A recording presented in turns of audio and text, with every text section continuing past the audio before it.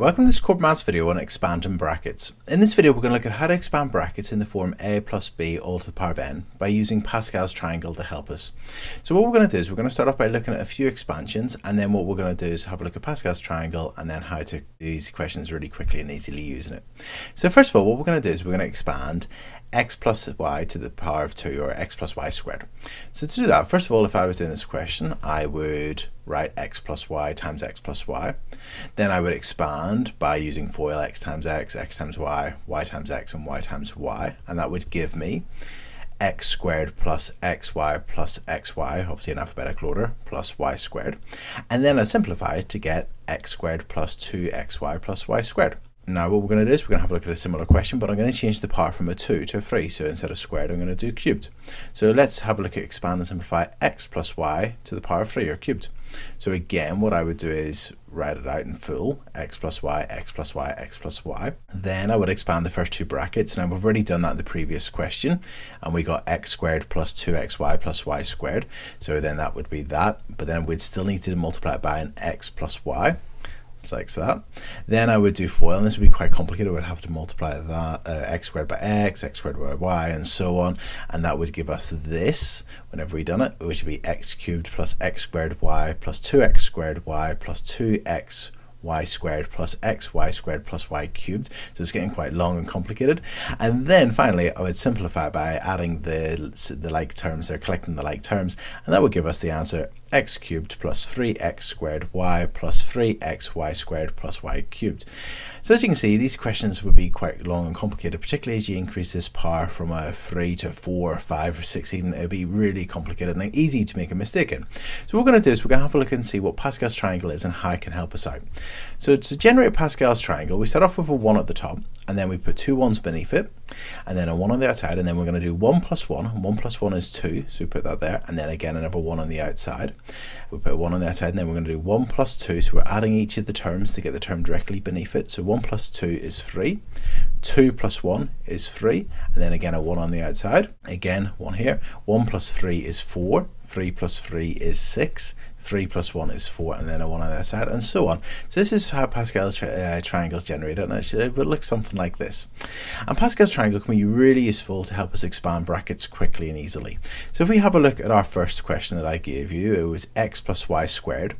The coefficients, the numbers in front of the terms, are 1, 2, and 1. Obviously, if it was just x squared, it's 1x squared. If it's x, 2xy, well, the coefficients are 2 in front of that, and again y squared, the coefficient is 1, so the coefficients are 1, 2, and 1. And if we look at Pascal's triangle, we've got 1, 2, and 1 in this row.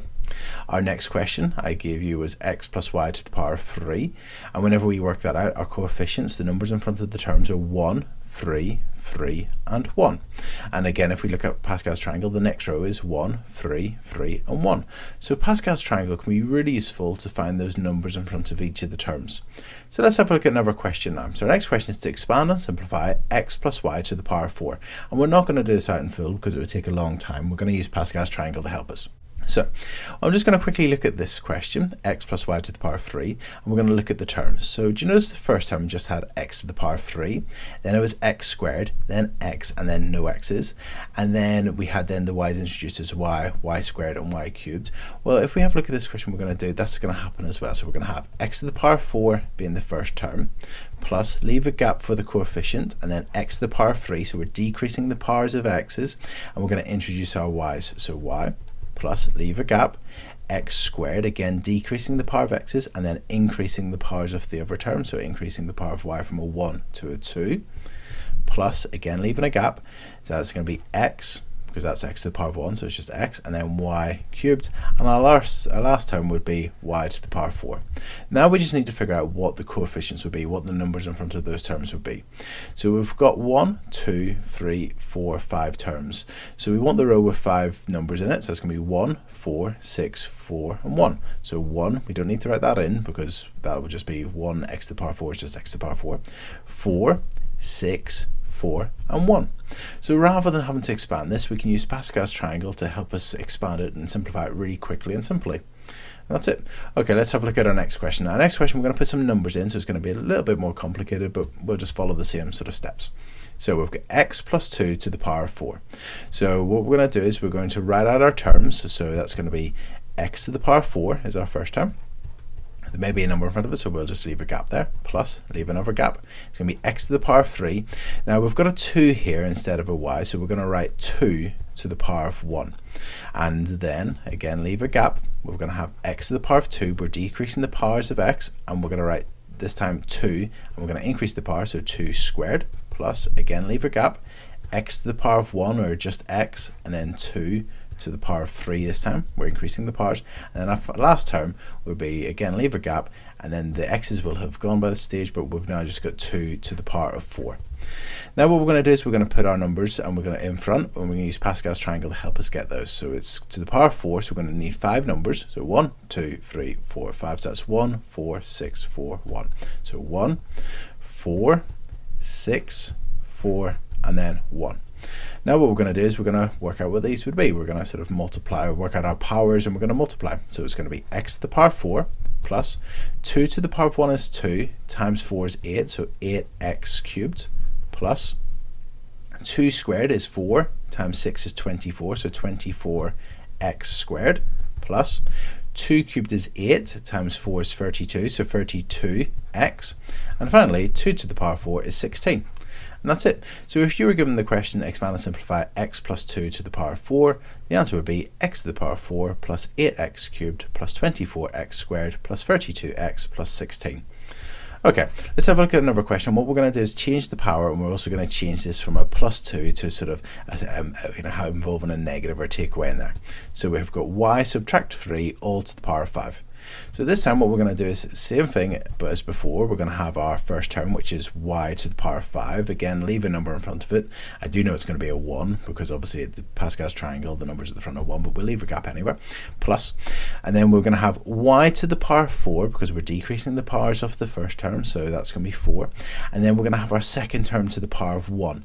Now we have got minus 3 here, so we're going to put that in a bracket, and we're going to write minus 3, and then to the power of 1. Plus, again, leave a gap.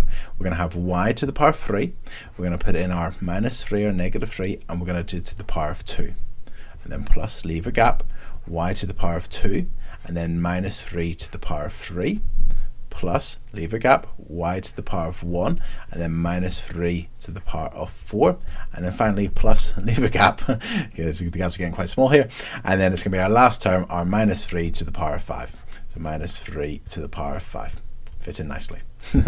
Okay, so what we're going to now do is we're going to put in our coefficients, the numbers in front, and we're going to use Pascal's triangle to help us get those. So we've got to the power of 5, so we're going to need 6 numbers, 1, 2, 3, 4, 5, 6 terms. So that's going to be this row, 1, 5, 10, 10, 5, 1. So 1, 5, 10, 10, 5, and 1.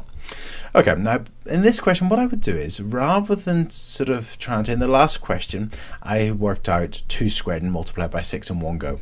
In this question, because we've got the negatives in here, we're going to be a bit more careful, and we're going to just work out the negative 3 and with the powers to begin with, and then we'll do the other multiplication in a second. So we're going to sort of do another 2 rows here. So our first term will be y to the power of 5. That's nice. Now, we've got minus 3 to the power of 1. Well, that's just going to be minus 3. So I'm going to write plus 5y to the power of 4. And I'm going to put the minus 3 in brackets, so minus 3, plus. And then I'm going to work out what negative 3 squared is. So negative 3 squared, well, negative 3 times negative 3 is 9. So it's going to be plus y to the power of 3. And then I'll put the 9 in brackets. Plus 10y squared, and then I'm going to work out what negative 3 cubed is. So negative times negative times negative is a negative, and then 3 cubed is 27, so it's going to be in brackets minus 27. And then plus 5y. I'm going to work out what the negative 3 to the power of 4 is. Well, a negative times a negative times a negative times a negative is a positive, so it's going to be positive, and then 3 to the power of 4 is 81. And then finally, negative 3 to the power of 5, well, negative times negative times negative times negative times negative, that's going to be negative, and then 3 to the power of 5 is 243. So now that we've worked out what negative 3 to the various powers are, we're now going to simplify our answer to get our final answer.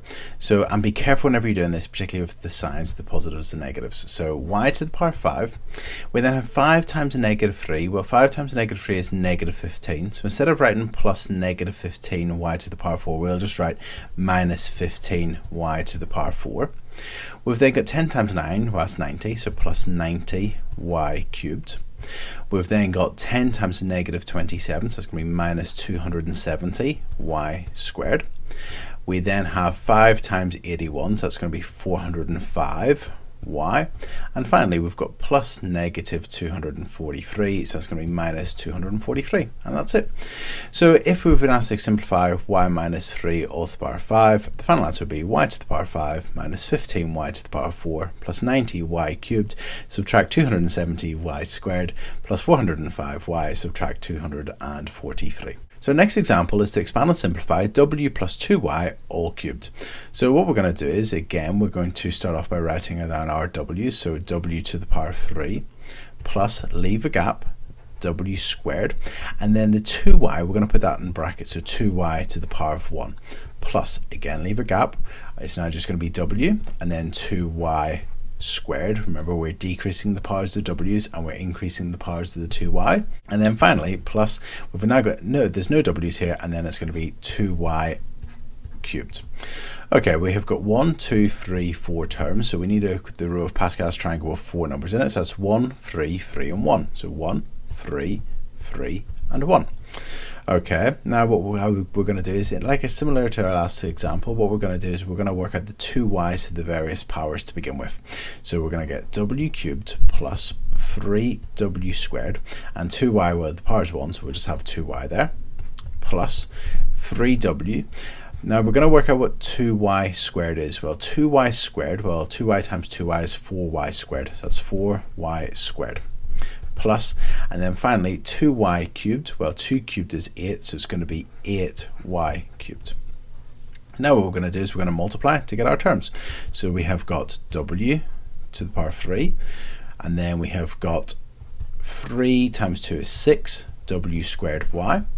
We've got 3 times 4 is 12, so 12wy squared, and finally 8y cubed. And that's it. So if you have a number in front of the letter, make sure you include that in the brackets before you then do the powers. So here we done the 2y squared, the 2y cubed, and so on. Some questions don't ask you to work out the full expansion. They ask you just for the coefficient of a particular term. So the question we've got here is, use Pascal's triangle to work out the coefficient of x squared in the expansion of 2 plus 3x all to the power 5. So what we're going to do is we're going to start off by doing 2 to the power 5 plus, again leaving a gap, 2 to the power 4, and then put the 3x in brackets, so 3x to the power of 1 plus, we didn't need the 1 there, but I've put it there, plus, again leave a gap, 2 cubed, so decreasing the powers for the 2, and then 3x squared, plus, again leave a gap.